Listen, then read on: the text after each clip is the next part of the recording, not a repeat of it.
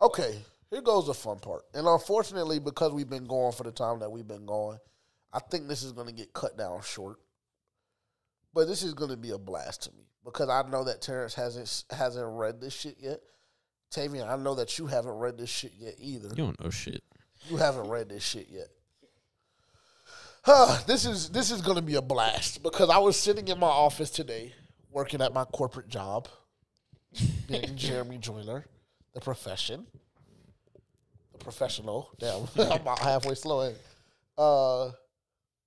And I mean, when I tell y'all I was just nothing short of befuddled by this article and disgusted, to be quite frank, no pun intended. It really was just one of the nastiest things that I've seen in my life. One of the nastiest things that I've seen in my life. And my nose is a bit stuffy, so bear with me. Every excuse in case you fuck up. I've read this article 1.5 times so far. So hopefully... How long is it? Significantly long. But I'll try and we'll read a couple paragraphs. But this is the article. Like it's significant. It's significant. Yeah, I mean, I don't think we read it. And what I want y'all to do, Tavian and Terrence, is I would just like for y'all to stop me when y'all hear some bullshit and just give me feedback and just let me know when I can keep reading. Okay. Would you like to read along and help me if I fuck up on a word? Have you sent us the article? I'm assuming. Yes. Now this article was again published, on The Athletic by Joe Person and Diana Rossini, excuse me. And again, it released earlier today, Wednesday, December the 6th.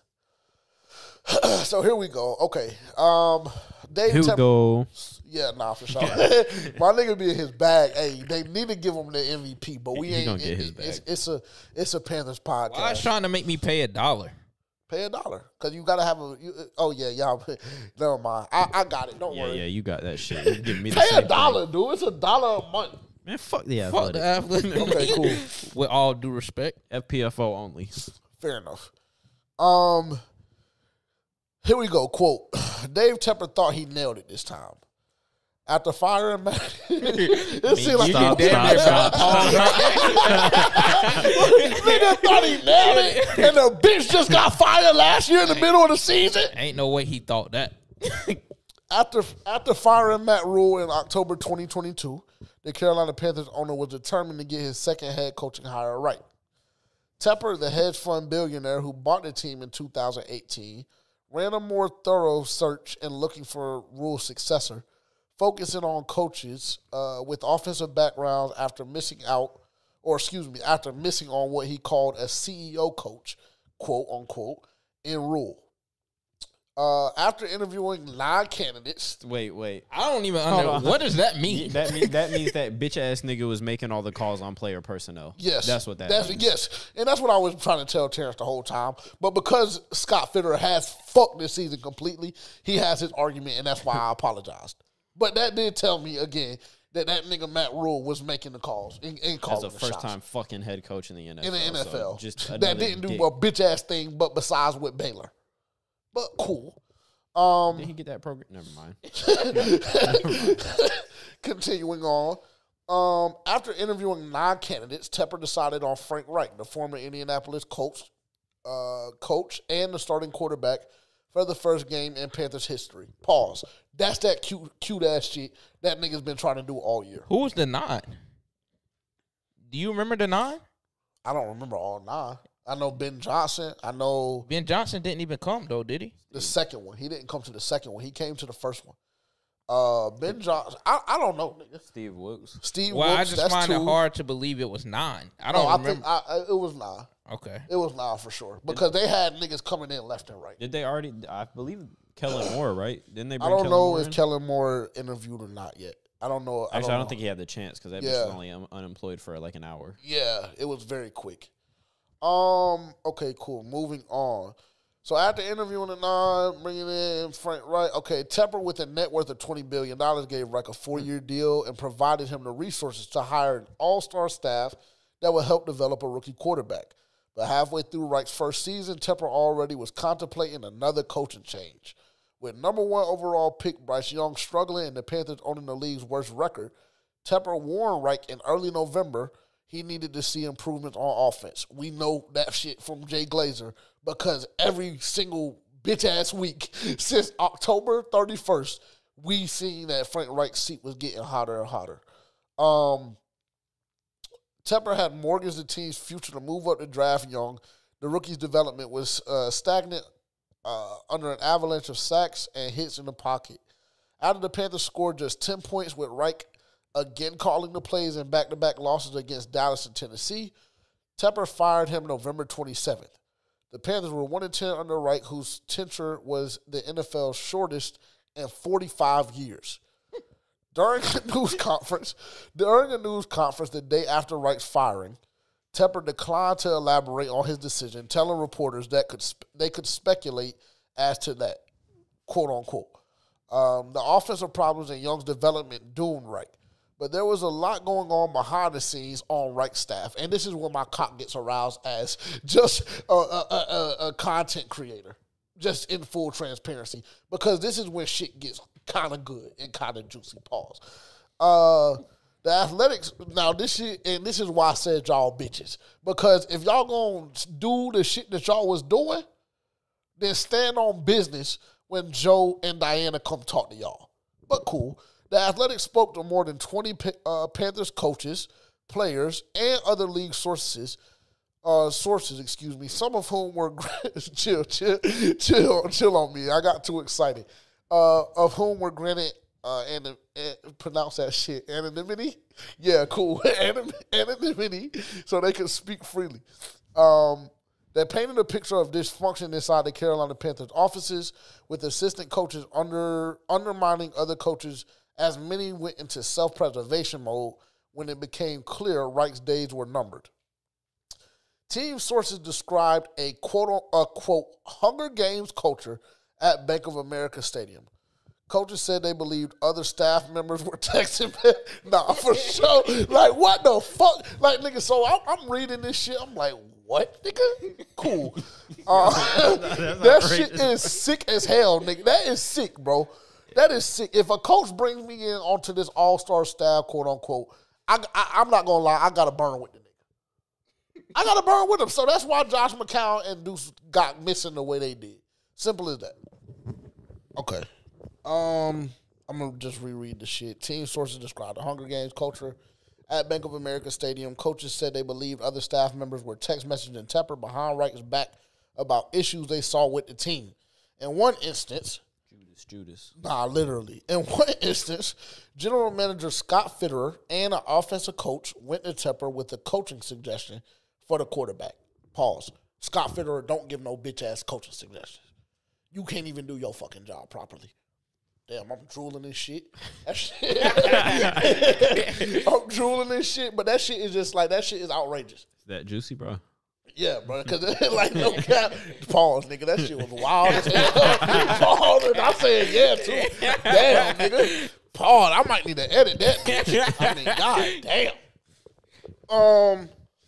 I'll only read a couple more paragraphs. If you want to see the full article and read the full article, pay the $1 a month. Here we go. For the quarterback. Cool. Quote, people just finger pointing, hoping they don't get exposed, said one assistant. Days before Thanksgiving, with the team spiraling and Young getting pummeled.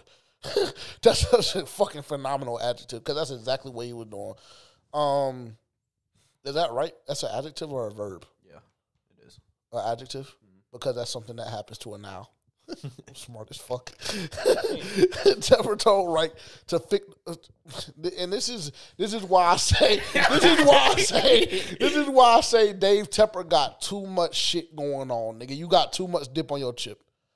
Days before Thanksgiving, after Young was getting pummeled, Tepper told Reich to fix the rookie's footwork. Fitterer and others had told Tepper that Young's feet were the cause of some of the Panthers' protection issues. They believe Young wasn't dropping back deep enough on his pass sets. That's what we spoke about earlier. My thing is that shouldn't have been coming from no other coach but the quarterback coach. But Josh McCown. No other coach but Josh McCown. Because I seen a crazy theory that it was Capers, the fucking Dom Capers? No, not Capers. What's bro's name? James Kentman, the offensive line coach. I seen a theory that it was him just by process of elimination. And motherfucker, you got some nerve. Yeah. Of course, because you're trying to save your fucking job because your offensive line look like bullshit. So, of course, I'm going to put it on the quarterback even though niggas is getting in the backfield like that. Right. Bitch shit. Because I was about to say, because I know I went on my rant about all the coaches needing to be fired, but before Josh McCown was hired, when he was doing his little podcast for the Underdog Fantasy people, and he was breaking down quarterback film, I thought the motherfucker did a phenomenal job breaking film. So if there was anybody to see a nigga not dropping back far enough, I feel like it would be Josh McCown. Yeah. Tepper has been criticized for micromanaging and getting hands-on with football decisions. Prior to the 2019 season, he persuaded then head coach Ron Rivera to switch to a 3-4 defense, which Tepper was familiar with as a former Pittsburgh Steelers minority partner, and drove the team's interest in Deshaun Watson before the quarterback was traded to Cleveland in 2022. Pause. That doesn't mean a bitch-ass thing. I don't give a fuck what you did in Pittsburgh. Trust me, Dave Tepper wasn't calling no shots when Mike Tomlin was in that bitch. I would just At all. say, I swear to God, you had no say when Mike Tomlin was running the show. But he was a minority owner. It doesn't matter, nigga. It doesn't matter what kind of owner I'm a minority stockholder in Apple. It doesn't fucking matter. That I don't know how nigga to is build not, a fucking computer. Nigga is not controlling none of that shit. So that shit is sweet. That shit doesn't mean anything. And you shouldn't even be persuading a defensive coach like Ron Rivera, who had damn near one of the best defenses we've ever seen with our eyes. I'll even go a step further. One of the best defenses in the league fucking bitch-ass history. and to say that defense that went to a fucking Super Bowl and to persuade the nigga to switch fucking defenses, that don't even make sense in itself. But, okay, cool. And when it don't work, fire him. Yeah, I mean, just preposterous. Just outrageous. Tepper's instruction about Young's footwork came after weekly conversations between Tepper and Reich on Young's development and early struggles. League sources said Tepper struggled with the decision to fire Reich, but the combination of Young's difficulty understanding Reich's offense, specifically the reads, timing and ball placement, as well as Young's lack of protection, convinced the owner the organization wasn't helping his quarterback, but ruining him. I think we can all agree with that. We said a couple times that nigga Bryce Young had looked broken. He looked like he was about to cry 2 weeks ago in that interview. And that's coming from an unbiased standpoint. Reich's firing came 10 months after he was named the first offensive-minded head coach in Panthers history. At Reich's introductory news conference, Tepper boasted of Reich's ability to build a top 10 staff that quote, should be an absolute standard, end quote. With Tepper supplying the capital, Reich assembled one of the NFL's largest staffs, stocked with a pair of former head coaches, Dom Capers and Jim Caldwell, two ascending coordinators in Thomas Brown, Edgero Evero, and several other well-known assistants. Tepper also encouraged Reich to go outside of his circle with some of the hires. Yeah, because the bitch got too much say in what's going on. Don't tell me how to build my staff. Can we pause right there? Yes. So that in and of itself kind of just tells me, like, trim the fat. One of the largest coaching staffs in the NFL, like, too many hands in the fucking pot, man. Too many hands in the fucking pot, too many seasonings on the dish. This shit tastes terrible. Yeah. Time to trim the fucking fat off this bitch. Like, way too many people. You don't need that. Yeah. Like, there's absolutely no fucking need for that. And again, take it back to Dallas, because it's what I know. This is who I follow. We had the same problem last year.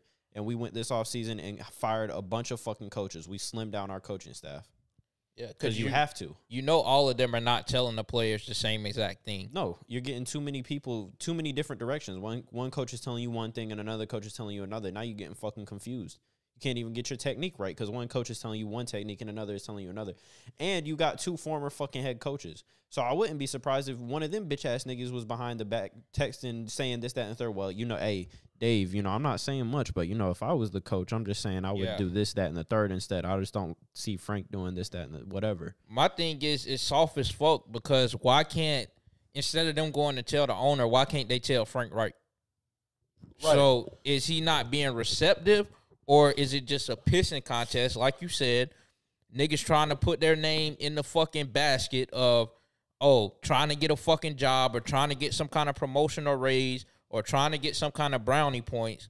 If there's a problem like that, you should go to the fucking head coach and address it with him before you go to the owner. But then when you have an owner who's so hands-on, like Dave Tepper, who's meeting with the coach every fucking week, then, I mean, it's probably the way that they thought the shit would get to him the best. But either way, it's all dumb as fuck. And this goes back to a conversation we had maybe a month ago when I said all of this quote-unquote collaboration on all of this bullshit-ass offensive playbook was capped the fuck out. That shit is capped, nigga. That shit was not no big-ass collaboration circle jerk like Frank Reich was trying to make it seem.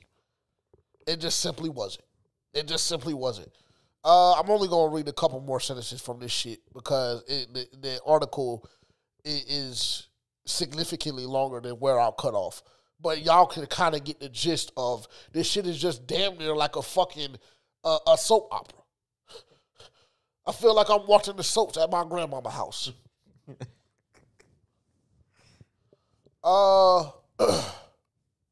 So he encouraged them to go outside of his circle with hires.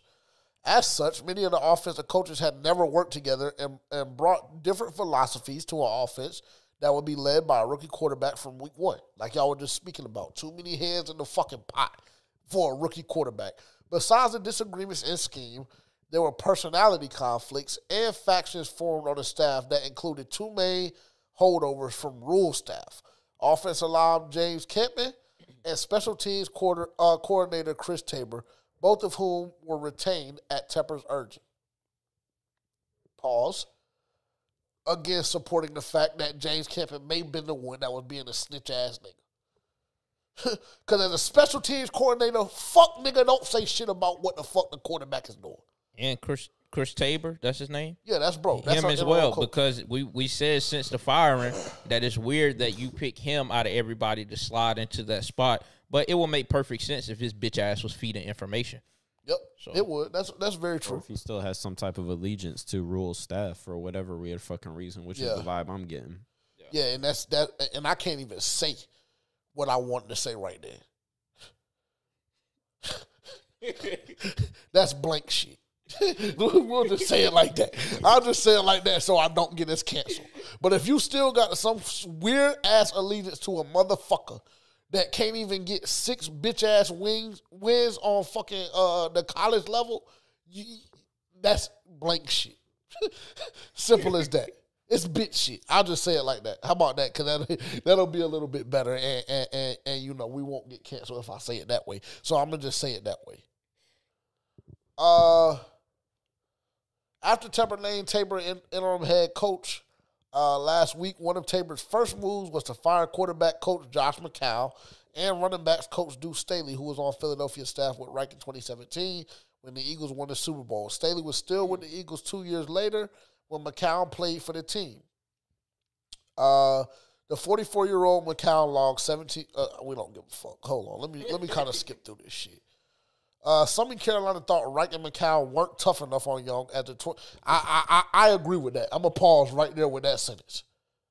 And I said that shit from the very, very, very beginning. It's funny how the shit that we be talking about on this podcast be coming full circle. And a lot of y'all content creator niggas don't like giving us our credit, but I know y'all be watching. So cool. I said this shit from the very fucking beginning when they announced Bryce Young as a starting quarterback in fucking May before he took a goddamn training camp rep. Before he took a training camp rep, Bryce Young was anointed the fucking starting quarterback of the Carolina Panthers. Yeah, it doesn't fall lost upon me, I guess you could say, that they might not have been tough enough on that nigga. That's probably because Dave was like, nigga, we just drafted the nigga number 1. You better say something. Cool. Right fitter and the offensive coaches decided the priority before Young's first season was preparing him to call plays in the huddle for the first time and giving him Time to absorb a playbook that blended right system with wise own concepts Brown brought from the Los Angeles Rams. Any tweaks or changes the Panthers wanted to make to Young's mechanics would wait until the offseason. But Young has been taking a beating. He's been sacked 44 times and on pace to finish with 64, which would be the fourth highest total in NFL history. Some in the organization believed inconsistent depth on his dropbacks was at least part of the issue for the 5'10" quarterback. After Tepper delivered the message to do something about it, McCown began working with Young on his footwork before the Panthers' Week 12 game at Tennessee, 3 months into the season. Veteran backup quarterback Andy Dalton said Young's dropbacks were among the teaching points during Panthers' Thanksgiving week practices. Quote, footwork's a part of playing this game, and it's not changing his footwork. Dalton said, I think it's just an emphasis on just keeping it consistent. I went through it too. On certain throws, you want your footwork to look similar and all that kind of stuff. So I think it's just more of an emphasis on that, end quote. One source said he didn't notice much change in Young's dropbacks against the Titans, who had 4 sacks and 6 hits on Young in a 17-10 loss that dropped the Panthers to a league-worst 1-10. As he left the visitors' locker room in Nashville, a visibly irritated Tepper shook his head and yelled, fuck. Wright was gone by the next morning, fired at the NFL's shortest head coach stint since 1978. And for the second time in as many seasons, Wright went 40, 33-1 in 5 seasons in Indianapolis before being let go in November 22. Can we?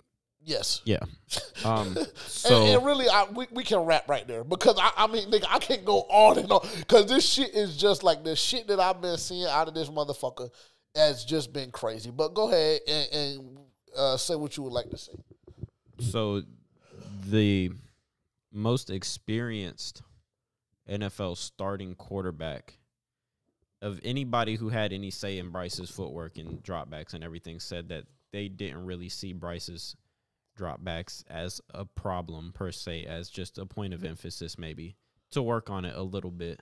That's kind of what I got from that. Yes, because Andy Dalton has more experience than Frank Wright as an NFL quarterback, more experience than Josh McCown starting, not tenure, but starting and better. Yes. And better, yeah. And better. Yeah, exactly. Played at a much higher level than either of them ever did. And he doesn't see it as a problem. Not because 4 of the 5 offensive linemen are getting fucking beat in less than 2 seconds. But blame Bryce's footwork. That's why sometimes these coaches really don't be knowing what the fuck they be talking about, bro.